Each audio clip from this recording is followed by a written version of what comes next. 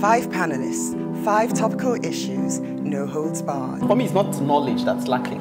It's that greed, it's that mentality where you feel you deserve to take your own and take it infinitely and let everybody else just manage however they will manage. We're almost becoming hardwired to try and cheat.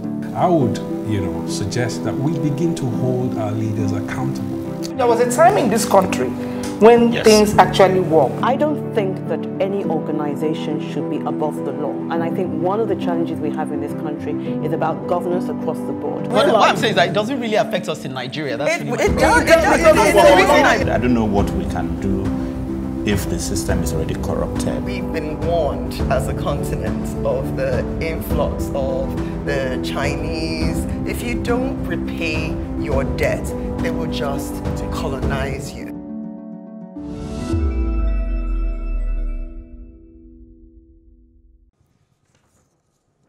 Say no to rape. Welcome to The Advocate and to a melting pot of thoughts, analysis, and solution. I'll be highlighting the caricature that is the Niger Delta development of what I call Come-Chop, for those who like dining with a long spoon. Rukewve courageously takes on our decaying healthcare system and reminds us that good healthcare should not be for the privileged few, but for all. Treasure is also talking on a topic that is not for the faint-hearted: the recent tragic rape and brutal killing of young girls in their prime. Saidu is unflinching as he attacks a story that has ignited the global grapevine, the killing of George Floyd, and then Akinwunmi Adesina and the African Development Bank. Emeka is not one to shy away from controversy, so he's in good company this week. He's asking whether science is the new God. I wait to hear him answer this one, since he's fast becoming our new theology expert. Doubtless, you are beginning to feel the pulse on today's edition, bold and unapologetic in taking on those burning issues of the day. You'll be well advised to make yourself comfortable. It promises to be an unrelenting hour after the break. Growing up as a child, I remember Hotel the Jordan, poor man they suffer, monkey they walk, bamboo they chop. And that's what the Niger Delta Development Commission, but I call him Come-Chop, has turned to. One cannot help but notice the accusation, counter-accusation, and show of shame currently going on in the Niger Delta Development Commission, a commission supposedly set up for the development of the oil-rich Niger Delta, but which from inception had been turned to a Come-Chop venture by government officials and its management. The recent being the allegation of misappropriation and barefaced fraud between the Interim Management Committee, IMC, of the commission, the former board of the commission, the National Assembly, and concerned stakeholders. Fortunately or unfortunately, the head of the former board, Emeka, who was the APC governorship candidate in the 2019 governorship election in Akwa Ibom State, was a deputy governor to the current minister of Niger Delta, Godwin Akpabio, in his first term as Akwa Ibom State governor. It's the same minister that set up the Interim Management Committee. The question then is, can the minister altruistically set up a committee to probe his former deputy on looking into the affairs of his party members? Your guess is your guess, so leave my guess out of it. As it was even alleged in some quarters that some of the funds purportedly being investigated by the IMC were used to prosecute the 2019 election. I don't know which state. However, one thing is clear and certain in all of it: NDDC is a clear house and cesspool of corruption. Don't ask me how, just follow me. The Interim Management Committee, upon inauguration, revealed that while carrying on an interim audit of the activities of the former board of the commission, discovered that 3.7 billion naira was paid for the supply of plastic chairs, and that the address of delivery of the same chairs were the same warehouse of purchase. Round-trip purchase, you could say. The same IMC also alleged that the NDDC 2019 budget was padded with almost 50 new projects by members of the National Assembly. Paddy arrangements. But while the dust was yet to settle on these allegations, some documents surfaced from some whistleblower NGO which revealed that in 2020 budget for the commission passed before the inauguration of the IMC, 800 million naira was earmarked as contingency fund for regional road repair. But in a request for vehement made to the National Assembly by the IMC, which request by the provisions of the Act setting up the NDDC is illegal, the IMC claimed to have spent 25 billion naira instead as contingency fund in 6 months. They spent 7 billion also, as claimed by them, on funds for training Niger Delta youth on welding. 3.4 billion naira on entrepreneurial development, and then 13 billion on spent on the headquarters. With all of this spending, you still wonder why there's massive unemployment, kidnapping, and youth restiveness in the region. Even if it's free money, you don't have to spend it recklessly. But now hear this. On the 10th of January 2020, a memo from the Office of the Assistant Director General of Health requested for payment for some health and education project files, which was said to have been sent to the acting MD and was illustrated as purchase for maternal kits, 1.1 billion, cholera vaccine, 680 million, Lassa fever protective kits, 903 million, and then Lassa fever kits, 1 billion. Outstanding science equipment, 292 million. Again, on the 6th of April 2020, during the lockdown, where everybody was at home, while the company also was on lockdown, the head of the procurement unit, for and on behalf of the acting MD, awarded a contract to the company known as Signora Concepts Services Limited for the purchase of emergency specialized medical personnel protective equipment, PPE, for health workers and community-based sensitization campaign against the spread of COVID-19 and other communicable disease in the 9 states of Niger Delta for the sum of 5.5 billion. Same contract was awarded on the same day for the same item by the same persons to another company, Omsev Global Limited, to the tune of 4.8 billion naira. With all of this, yet nobody got any palliative, as it was even alleged that the acting MD's aide, a militant, went away with 175 million naira meant for palliative. 10.3 billion to sensitize Suna, make una dey fear God. No wonder some people have even argued that this pandemic has been turned to COVID-419 by some government agencies. From the foregoing, it is visible to the blind and audible to the deaf that NDDC has become a big conduit for siphoning government funds and has been turned into a come-chop instead of a commission. And the earlier the government does something about it, the better. I would therefore advocate that if the president is indeed sincere in cleansing the urgent table, he does not need an interim management committee, but a board properly constituted.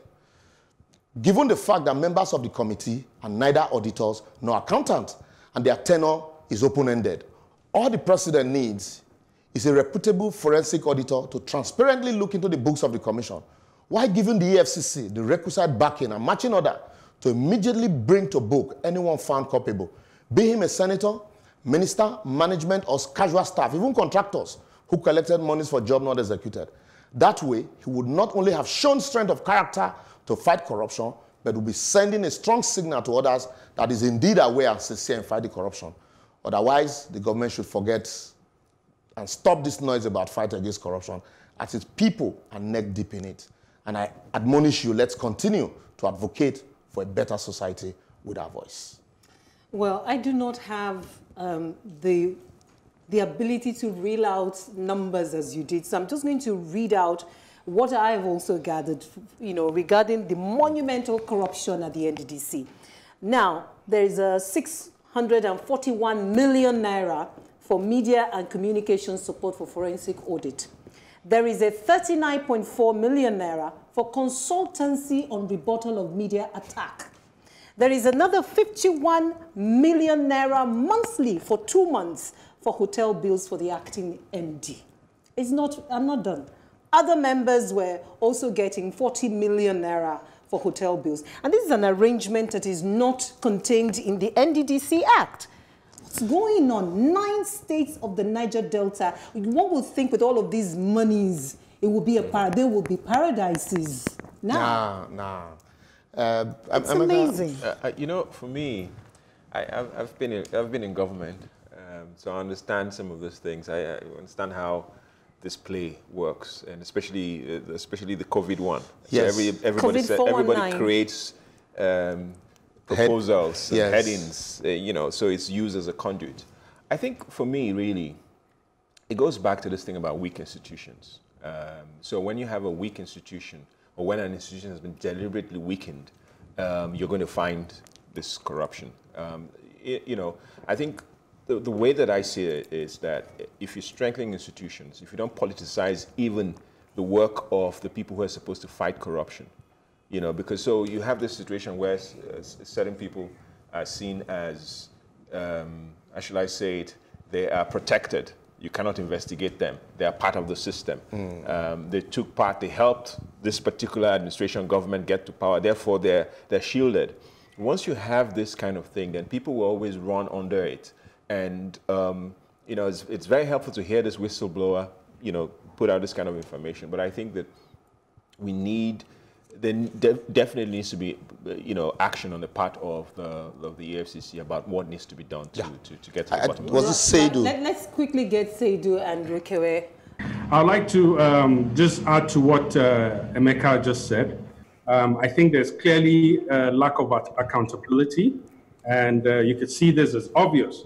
I would want to put the blame squarely on the side of the supervising parastatal, because these agencies, you know, they have parastatal that they report to, and in this case, it's the presidency.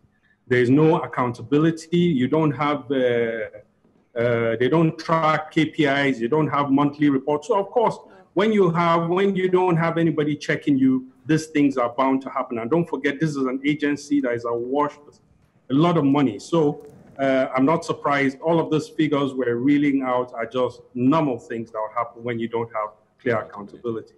Yeah, Rukewve. Yes, very interesting topic, Liborous, very topical. You see, this would be so laughable if it wasn't so tragic. Indeed, those numbers that you reeled out are really mind-boggling. Because I'm from the Niger Delta, it really feels very hurtful. Now, you see, this vicious cycle that you talked about, recycling politicians from governor to minister to board chairman.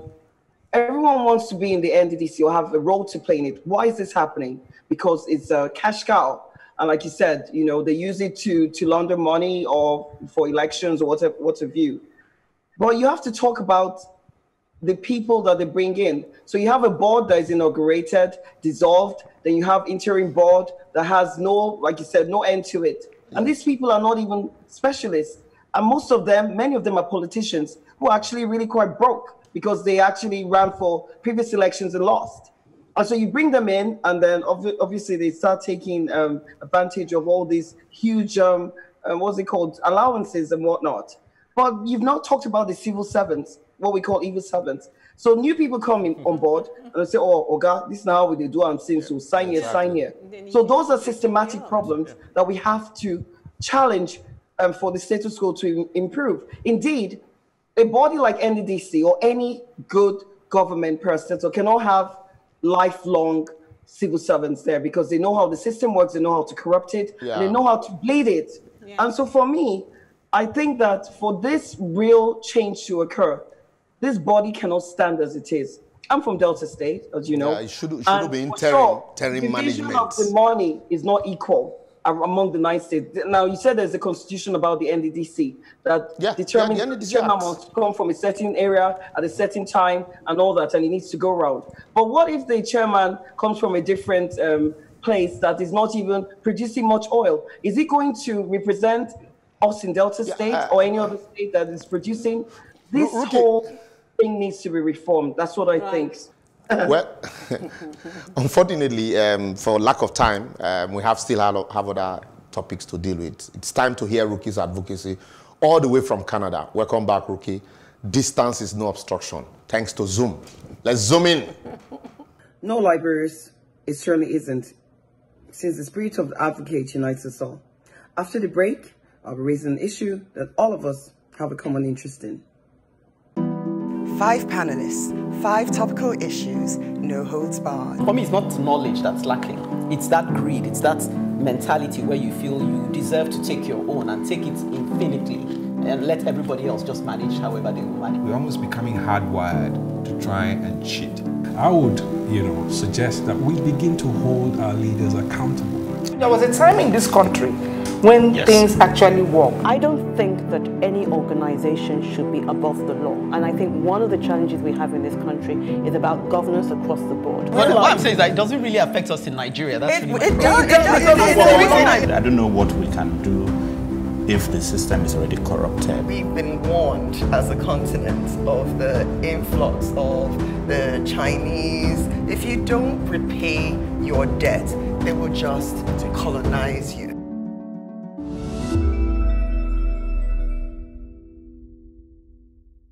Good quality healthcare for Nigerians should not only be for the rich as being the outcry of the masses. As an important element of national security, public health not only functions to provide adequate and timely medical care, but also tracks, monitors, and controls disease outbreaks. The Nigerian healthcare system has suffered several infectious disease outbreaks year after year, be it Ebola, be it Lassa fever. Our inadequate healthcare system has been further exposed by this current pandemic called COVID-19. We're in a country of over 200 million people. We had less than 200 functioning ventilators as of March 2020, whether public, whether private medical institutions. Our Vice President, Yemi Osibajo, recently spoke about healthcare reform bills mandating free healthcare for all Nigerians, where in fact, our existing healthcare bills have never been properly implemented. Free sounds nice, right? Free, someone must pay for it.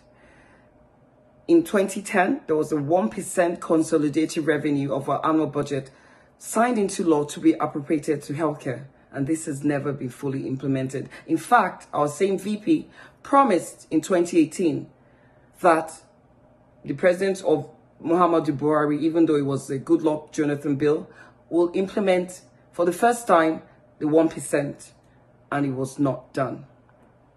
Healthcare is not cheap. Someone must pay. So let's put it in context. United Kingdom has 67 million people. The annual budget for healthcare, $140 billion US. In Canada, where I'm speaking to you from, we have 37 million people. Our budget, $200 billion US annually. United States, biggest spender, with a population of 330 million, spends $3.6 trillion US for their healthcare annually. As of 2019, these are the statistics. Now, in 2020, there's a pandemic going on and they plan to increase it to $8.6 trillion. Guess what? Nigeria, we have a miserly $20 billion US for a population of over 200 million people. And in fact, this health budget has been further cut this year. And if you're lucky, you get the full release of that money, when in fact, we never see up to 50% of it, according to all the health institutions across the country. We know that access to good quality healthcare is usually a function of wealth and status, but these meet certain roadblocks when international and local borders have been locked down. The irony of a status government official returning from Germany to Abuja, then flying to Lagos for treatment for COVID-19, which he imported to Nigeria from Germany, only to be flown back from Lagos to be buried in Abuja, cannot be lost on us. It would be actually laughable if it wasn't so tragic. What were his options? Of course, he couldn't go back to Germany. But why not Abuja? Why Lagos? Is Abuja not the Federal Capital Territory? What happened to our almighty National Hospital? What about the State House Hospital? Where in a year, I think a couple of years ago, our First Lady said not even Panadol she could find in that clinic, where billions of naira have been appropriated. So, my advocacy today is about the need to tackle the problem of our decaying healthcare systems, to talk about the inadequate funding of our health budget, the implementation of that said budget to all aspects of our healthcare, be it medical surveillance, intelligence for pandemics, be it training of staff, be it down to the primary health centers, which you know are the bread and butter of caring for the nation, via health schemes. You can talk about state or national health insurance schemes. Let me talk, because we discussed this a little bit last week. And the thing is this, we are treating two things that come to mind. Yeah. We see this COVID thing, as she said, Rukewve said, has exposed the fragility or the non-existence of infrastructure that we have as far as healthcare is concerned. If you say fragility, it's as if it's there. Fragility is there. It's non-existent. But the other thing too there is important. So we see COVID. I mean, there's a lot of spending, you know, private companies are donating billions of naira to it. We see people like NNDC and other government agencies using this as a vehicle to siphon money. But it seems as if all of our healthcare is around COVID. but we have bigger problems. And so, yeah, you know, it's not COVID. COVID is just one thing. So there's no thinking. There's no thinking, there's no planning. And just yesterday we heard in the review of the budget that the government slashed 40-something% off the health budget. Yes. So it's... You will say budget now was not enough. I don't even understand. And so there's no emphasis. There's clearly, they slash education, they slash health. And they put 27 billion to renovating the National Assembly building. So you can find that the entire focus of the government in Nigeria is not about the people. No. It's about protecting privileged politicians and people who are close to them. That's what we fight for. That politicians and people in government fight for, even the civil servants fight for, to protect the interests of those who are close to them. And I think that is a very big thing. We see it now with healthcare. And other governments in other countries are using COVID or this thing to revamp their own system. Yes. Rather, we are using it to kill the existing one. You took it right out of my mouth. One would have thought that both the federal and the state government will use the opportunity of the COVID-19 pandemic to begin to restructure, re-strategize, carry out reforms within the health Even though sector. they have admitted that it is this bad, they didn't know it was this bad. You know, Boss Mustafa said it. I'll give you some figures in a minute. It's not about saying it, it's about taking steps. What has Ogun State done? What has Lagos State done? Even thank Lagos State, they're trying. Or your state, all the states, Kogi. They're sharing Indomie. What are you doing concretely, actively, to change the status quo, to change the present structure and welfare of those in the healthcare sector? But you see, we're back to where we were before COVID. Yeah. Saidu, you have something to say? Yes. I'm looking at this from another perspective. Okay. I agree that there's a serious deficit in our health sector. It's not just today; it's been there for a long time. But this pandemic has created a unique opportunity for us. What the government has done is created an opportunity for entrepreneurs and investors. In Nigeria today, one of the most lucrative sectors that you can invest is health, agri, and possibly education, because these areas you could get huge returns. You can get a whole lot of. So they've created that platform. It's now left for businessmen and entrepreneurs to take advantage and build values on them. Government cannot build all the hospitals. We need people to come in and invest in the healthcare. This is a good opportunity. All the so-called big men can fly out now. They have to invest. Tell me about it. Money. A lot of money has come into that sector. They have to, put why we're not seeing movement in that direction. But you see a whole lot of the value chain is filled up now. You see people investing in different areas, and that's very good for us. Not looking at it's the same narrative we've been talking about. Problem, but there is also opportunity brewing underneath, and I think we should also sing about that one. Fantastic. Saidu, quickly, Rukewve is your advocacy, and since it's your advocacy, please permit us to just take a bite of it. Saidu, I wonder where this opportunity, where you're seeing them, because I am not seeing them, and I must say frankly, I agree with you. You're a businessman. Without the basic infrastructure, no matter how much of opportunity you create, nobody's going to live a comfortable place where the infrastructures are available and come site, business in your places where the infrastructures are epileptic. And that's one. We'll also look at security issues. As we speak now, we're just being awoken to the reality of rape, not to talk of kidnapping and all of that. And yet, when we talk about enabling environment, government needs to provide incentive and enabling environment. Not just to say, with COVID, government has provided the platform. The World Health Organization, their statistics, last year's statistics states that in Nigeria, you have 10,000 people to one bed space. Not that people don't want to invest, but people want environment where there will be not just return on investment, but security of funds invested as we speak. And so, that said, On the healthcare, the Secretary of the Government of the Federation came out to say with COVID, when he visited Gogwalada Hospital, he didn't know he was this bad. The First Lady of the country said healthcare, that's Aso Rock Clinic, that there is no Panadol in Aso Rock. This is government owned. Nobody's even telling you build another one. With COVID, we have hurriedly built up, you know, makeshift hospitals. Donated as well.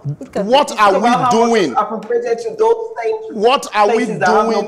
What are we doing to ensure that those places that are without Panadol have Panadol, and the ad hoc ones that we have, you know, are permanent? That's the question. Let me just say that healthcare is seriously underfunded in Nigeria. Recently, I was on this same Plus TV channel, and the VP had said he was going to give free healthcare through healthcare reforms. Meanwhile, the National Health Act that says 1% of dated revenue should go into healthcare at $10.567 trillion. We really don't have time. If we have time, I can give even more statistics. Bottom line is we're not funding healthcare. It's a vexatious issue. I agree. It's annoying and frustrating. I agree. Well, I concur. Today's advocacy is certainly not for the faint-hearted. In that vein, some issues simply cannot be ignored, no matter how distressing. I'm in confrontational mode after the break. 5 panelists, 5 topical issues, no holds barred. For me, it's not knowledge that's lacking. It's that greed. It's that mentality where you feel you deserve to take your own and take it infinitely and let everybody else just manage however they will manage. We're almost becoming hardwired to try and cheat. I would, suggest that we begin to hold our leaders accountable. There was a time in this country when things actually work. I don't think that any organization should be above the law. And I think one of the challenges we have in this country is about governance across the board. Well, what I'm saying is that it doesn't really affect us in Nigeria. That's It does. I don't know what we can do if the system is already corrupted. We've been warned as a continent of the influx of the Chinese. If you don't repay your debt, they will just colonize you.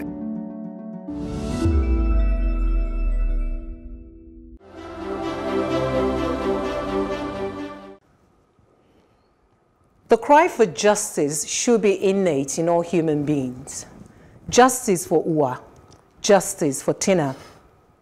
Both stories broke about the same time, and I'm still yet to wrap my head around the 2 tragical stories. No, 3. One of Waila Omozoa, the newly admitted undergraduate who was said to have gone to a church to read and then was raped. I have seen the photos of the blood-stained floor of the church and the scattered books on the floor. She was smashed in the head with a fire extinguisher. How gory! I still can't comprehend how such a crime could take place in a church. It is outrageous. It's totally condemnable. Last year, I shouted myself hoarse, talking and explaining how rape is not about cleavages. It's not about improper dressing or exposure of body parts. Otherwise, what's the justification for the rape of minors who are aged 3, 6, 8 years old? Remember the case of a 6-month girl, the one that the wife of the president intervened in. Rape is unjustifiable. Unfortunately, again, it has been linked to a worship center. The last time it made national news and social media uproar, it was linked to a pastor. What was the outcome? We can't continue to treat this monster with kids' gloves. And now the second, a preteen is gang raped by 11 men in Jigawa. This is exhausting. Even more unfathomable is the little girl, Tina, who was shot by trigger-happy policemen. How can we ever identify and punish her killers who were men in uniform? How can a human being train a gun at a hapless young girl selling whatnots by the roadside? The police should protect us, but there's nothing life out of us. Tina did not pose a threat to anyone. Why waste her? And what policeman had zero compassion at the time of the COVID pandemic to just kill just because he could? No, it's not right. Tina was not a criminal. And this time, We, Nigerian women, demand justice. We ask our president to address both the rape of Uwa issue. Or when will the presidency deem it fit to ever respond to issues like this? When will the governor of Edo State deem it fit to respond to this issue and address the people of Edo State? I am still searching for a statement from the Ministry of Women Affairs. This should not be swallowed up, by the way, in the bureaucracy or politics of who is in charge of what and what. The Inspector General of Police, these cases need resolution. And then they will serve as deterrents. We need cases of deterrence. What is needful and what we want, I sum up in 3 words. Investigate. We have plainclothes detectives and forensic experts. Prosecute. Actually arraign suspects. Let not mobility fee kill this one. The 3rd one, enforce. Enforce the law. Enforce. Enforce. We want justice. We all say no to rape. Absolutely. Thank you. Can I add? Yeah. What I think is also, in terms of the 3 words, you talked about, you know, investigate, prosecute, and enforce. And I think there's a lot of responsibility that also lies with families, parents, especially fathers and mothers, about teaching young boys and responsibility, you know, because we talked about this earlier, where there's this emphasis on, let's make sure our young women are protected.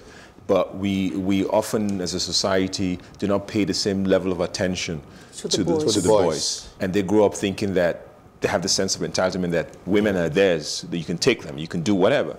Because that sense of power and false sense of power that sits in our heads, I think is something that we need a lot of education, not just parents, but also schools, that we need to transfer a lot of attention to it, a lot of enlightenment needs to go on. But I think it's abhorrent, and I think that we need to set examples of not just the young boys, but also of the powerful.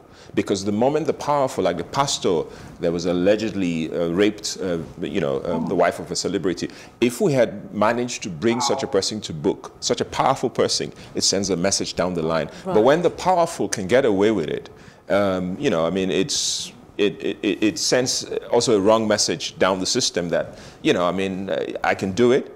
I only get prosecuted if I'm not strong, but if I'm well connected, then I can get away with it. And I think that's some message we need to find a way to do with. To add. Sorry. Emeka, you have spoken my mind. The truth is, frustration and dehumanization of the situation makes it look permissible. Why do you take a woman's choice? Why do you think you have the right to take the choice for consent? The truth is, rape is a crime. It's a crime everywhere. In all over the world, there's ages and limits for what the consent age is. And even at that consent age, you can decline at the very last minute. I don't know how it becomes okay to rape anyone at any time. It's never the fault of the victim. It's always the fault of the aggressor. And then quickly, this is where the reform criminal justice tells us. Quickly, it tells us, and we need to challenge it. I also would want to add that, you know, the society needs to do a lot. Yeah, why you train the boys to also, because if you want to raise queens, you also need to learn to train kings. Why the society also need to do a lot. The situation where somebody is raped, you get to the police station and they begin to ask you, what were you wearing? Exactly. At what point of the day? Where did it take place? How can you be in a man's house? You know, it gives the impression that the man can do anyhow with the woman. And then secondly, the victimization, you know. The stigma. The stigma. Yes. And then you get to court, the windmill of justice, we say, grind slowly but surely. But we forget that justice delayed is justice denied. And so, you know, how does the society respond to this issue? It's not enough. Why it is good, you know, to campaign about it, talk about it, but also the society needs to be sensitized that this is a crime. And that once a crime is committed, irrespective of your status, like we all have agreed, that person should face the music. Our movie producers and our musicians, please use your powerful media, because, you know, these are mediums. Use it to sensitize the people. What I've seen on social media is that we have almost a rape culture. We have enablers, a lot of enablers. Well, as we speak out for others, we look to you to speak for us as concerns the effectiveness of our advocacy. On the Infectious Disease Control Bill, motion without movement, Simeon B. has this to say. As much as I'm a fan of Liborous, I beg to differ on calling Lee Kuan Yew a dictator. The citizens of Singapore lent LKY their credence and voted for his party repeatedly because they saw his vision and he delivered the results for Singapore. Sorry to digress from the issue. Well, no need to apologize, Simeon. All angles are welcome. On envisioning a new Nigeria and new Africa, Black Sun Horizons 44 Black Horrors says, I hate to reference the Chinese, but they have a saying that is universal for individuals as well as collectives. The African Global Collective, crisis is equal to opportunity. When we face a crisis, we have two choices. We can act and think with low energy and get depressed and act accordingly, which will lead to a slow induced transition to an even worse situation. Or we can ask, what is the silver lining in this situation? What is the positive in this imbroglio? If we ask the right questions, we always get a response. Immense, undreamed of opportunities lie waiting for the bold, the pioneering, the resolute, the iron-willed. They're there for certain, just waiting to be unveiled. And this viewer goes on to say, absolutely brilliant, amazing, forward-thinking panel. The energy is infectious. One can sense and feel it oozing right off the screen. Well, thank you for the encouraging feedback. Keep it locked, as they say. And do keep your comments coming in on Facebook, Plus TV Africa, hashtag The Advocating G, or on Twitter and Instagram at Plus TV Africa, hashtag The Advocating G. To catch up with previous broadcasts, go to plustvafrica.com/theadvocate. Don't forget to subscribe to our YouTube channel, Plus TV Africa. Now, after the break, Saidu speaks of the reawakening of the giant. It's a direct cry from the heart. I'll let him speak for himself. 5 panelists, 5 topical issues, no holds barred. For me, it's not knowledge that's lacking. It's that greed, it's that mentality where you feel you deserve to take your own and take it infinitely and let everybody else just manage however they will manage. We're almost becoming hardwired to try and cheat. I would, suggest that we begin to hold our leaders accountable. There was a time in this country when things actually work. I don't think that any organization should be above the law. And I think one of the challenges we have in this country is about governance across the board. But what I'm saying is that it doesn't really affect us in Nigeria. That's really it does. I don't know what we can do if the system is already corrupted. We've been warned as a continent of the influx of the Chinese. If you don't repay your debt, they will just colonize you. Just as there are seasons, there's a time for sleep and there's a time for action. Reawakening the giant. The last few days has witnessed a remarkable event that may reshape the perception of the black race. The murder of George Floyd by a Minneapolis policeman, the racist rant by Emeka, and the not-so-subtle plot to tarnish and ultimately remove Mr. Akinwunmi Adesina as the CEO of African Development Bank has raised some pertinent questions about our identity as a people.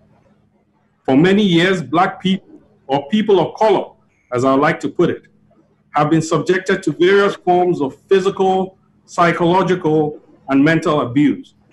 Our history and identity have been distorted, and we are now made to believe that we're the rest of the world. This position would have made sense if nearly all the world's mineral and precious deposits were not situated in Africa. The price of our raw material is depreciating daily, yet the price of finished or semi-processed products are soaring. According to Mr. Adesina, Africa accounts for over 70% of global cocoa production and 2% of the 100 billion chocolate market. Africa must wake up. The dream of our great leaders, like Kwame Nkrumah, for a united and borderless Africa is now. We must never export raw materials again without adding value to it. Africa spends $35 billion on food imports today, and that figure will grow to over $100 billion by 2025 if nothing is done to address this environment. We must shed our lust for foreign grants and other external interventions, as they have not served us in any way. Our development may not serve the purpose of our supposed colonial masters.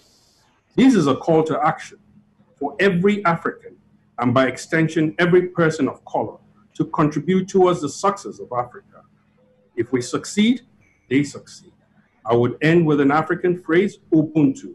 I am because we are. Fantastic. Let me just jump in right here. This is a topical to my heart. As you guys know, I'm in Canada. So racism is something that I must have experienced. Just believe that anybody in the diaspora who is in any reasonable function has experienced racism. Now, you know what they say, the final straw that broke the camel's back, I think was George Floyd. You know, if you're stacking the camel, you won't know that this is the last straw. Now the back of the camel has been broken and you can't put it back. And now all over the world there's riots everywhere. Even in as white and peaceful as Amsterdam, you see hundreds of people, thousands of people coming out to say, you know what, this is not right. For the first time, white police officers are coming on TikTok, YouTube to say, you know what, this man was murdered. How can you say I cannot breathe, and yet you can't just release him? Meanwhile, you have 4 people with guns, and this man is handcuffed. How powerful is he? So we know that this is a genocide. So what I'm saying is, everything needs to start from the critical justice system reform. Now, you cannot change the mind of a human being. An evil human being is an evil human being, and they're evil geniuses. I can't know what's in your mind, but whenever you break the law, whenever you kill someone, you should be held to book. So for me, I'm very excited about the new tomorrow for the Black race. Okay, Black lives actually do matter. You understand? You tell me it doesn't matter, I will tell you it's an equal life. If we do the DNA analysis, China, England, United States, Nigeria, Ghana, we're all the same DNA sequence, so we're all human. Yeah, I want to look at it from the African perspective. The world looks down on Africa because our leaders look down on us. As we are in Africa, we can't breathe also. In Nigeria, we can't breathe. It's worse for us. Breathe. Just now we talked about health. We can't breathe. No, we can't. We're talking about funds meant to develop the Niger Delta finding its way into private pocket. The Niger Delta can't breathe. And so when you have a situation like that where our leaders, have their knee on our neck and our hands in handcuff and we can't breathe, why wouldn't the rest of the world look down on us? Absolutely. And that's why they are looking down on us.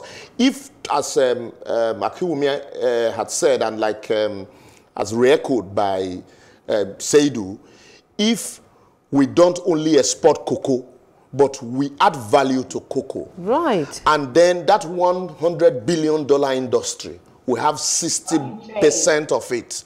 Nobody will come dictate to us. If we do not export crude, we refine it here and we add value to it, nobody will dictate to us. If we do not bring in Chinese to come process our raw materials, and then in some cases take it back home and bring it to us, nobody will dictate to us. Our leaders and the rest of us as followers have allowed all of this. We can't breathe. Rather than cry out that we can't breathe, we remain there. And that's why the world is seeing us as the backwaters, until we rise up, like we said last week, and see this as an opportunity to spring forth and raise a new Africa.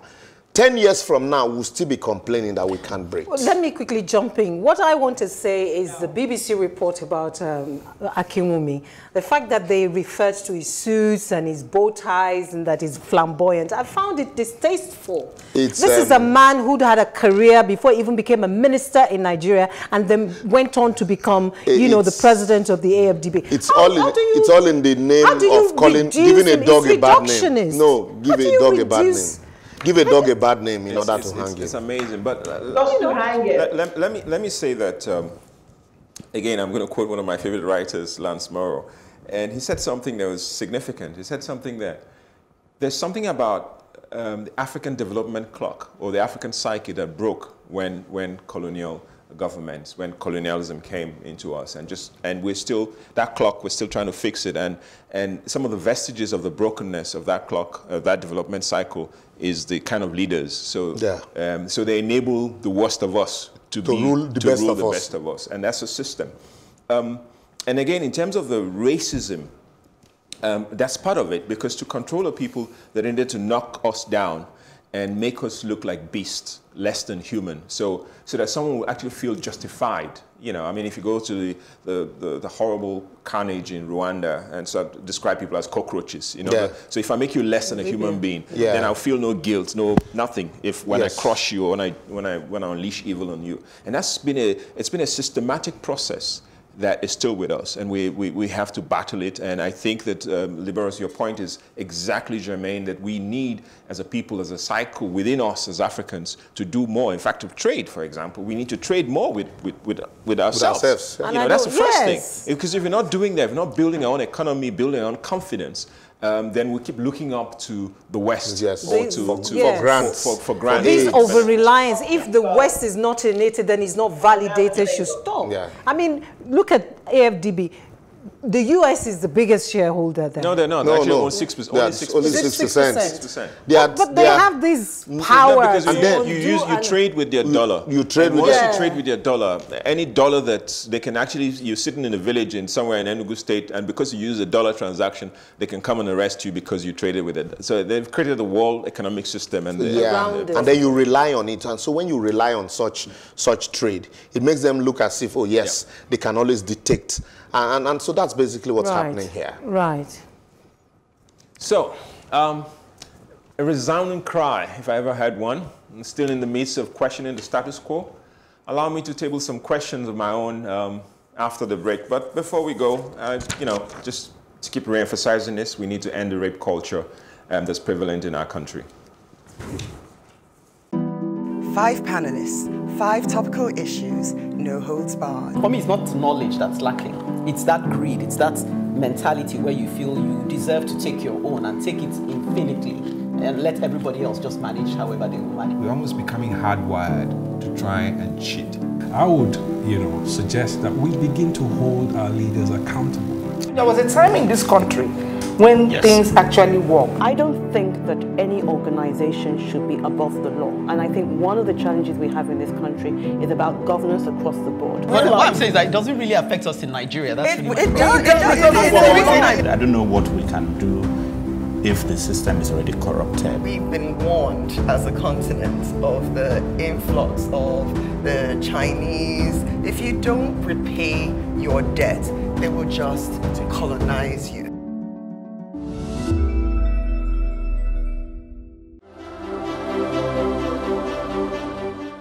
For me, my advocacy this week is really, let's start from the absence of dissent. It's often taken as acquiescence. So my big question today is science the new religion? Long before the evil of the pandemic hit the world, we've been assailed by narratives about the importance of science and the seeming disregard or relegation of the importance of science by some world leaders, especially the recent ones in 2015. They seem to have come cut from the same mold. Arguments have been marshaled in support of the necessity for world leaders to trust more in science and technology. And we've become witnesses to the value of science and technology in driving development across the globe. There's no lie about that. There's abundant evidence that humanity has made vital progress because of science. And surely the world would have been a much crueler, darker place without the benefits or the reliance on scientific discoveries, which has boosted things like agriculture, transport, industry, defense, and more importantly, our health and medical sciences. The fact that we can tie the growth of nations to how advanced they are in science and technology is a good example, reflection of that. However, I would like to touch on the worrying narrative, which I guess COVID-19 has helped to uncover, or rather damage this illusion about science, which is that science and technology is a solution of all problems. And we have begun to see, indeed, we have elevated science to the status of a religion with its own high priests and miracle-working pastors. WHO, for example, must know it all simply because they are the World Health Organization. Elon Musk, the spaceman, the Mars man, the savior of mankind, is going to take all of us to Mars. Everything NASA says must be an unquestionable fact. Well, we know this is simply not true. I'm not pursuing some type of relativism here.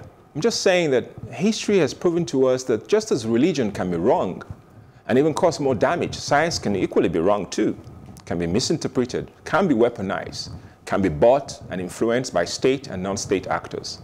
And indeed, science is not a replacement for humanity, for our humanity, or indeed for God, for those who believe in God. That being said, the beauty of good science is that it allows itself to be questioned, criticized, and peer-reviewed. Any good scientist knows that his work, no matter how great or groundbreaking or consequential, can always be questioned and improved upon. Because we're humans and because we evolve, and our knowledge about what we know and most importantly, what we don't even know grows. With COVID-19, we've been witnesses to a roller coaster of different reports about the virus, how it spreads, what can be used to treat it and avoid it. Despite all of this glorious attention humanity has paid to technology, almost 6 months later, we do not yet have a clear solution as to why or how this awful disease ravages people's countries and so on. We are discovering every new time that the simple things of nature we often ignored in the past are now even more important in protecting us and helping us to get through this period. Herbs, roots, vegetables, laughter, the sun, the love of family and friends, and ensuring that we all become stronger together. So beyond science and religion, I think the most important thing is the recognition that our humanity trumps everything, that science or technology or indeed religion can sow division or seek to plunder and be weaponized. It will not save us. Our humanity will save humanity. You know, like our humanity will save humanity. Humanity, yeah. God and humanity for me. And then I like the fact, you know, that you remind people that humanity will save humanity. And this brings me back to Africa again, you know.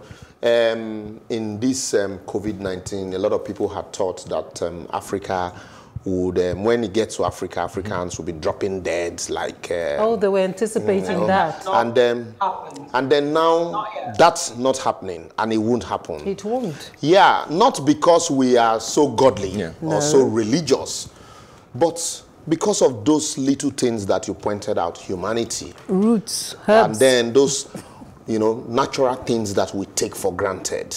And you find out that, you know, we share love, family, together, and in spite of the fact of social distancing, you still see people come together, you know, share jokes, and you know, so all of this for me, I think, is what's saving us more. If you like, you also said the World Health Organization would come with different, you know, diagnoses. At some point, it was that, oh no, you're not this, you don't need a ventilator to treat, you know, COVID-19 patient. You know, so all of that, but in all of this, most of the patients in Africa, in Nigeria, I've never heard of one being used, and I've never heard of a ventilator being used to treat patients here.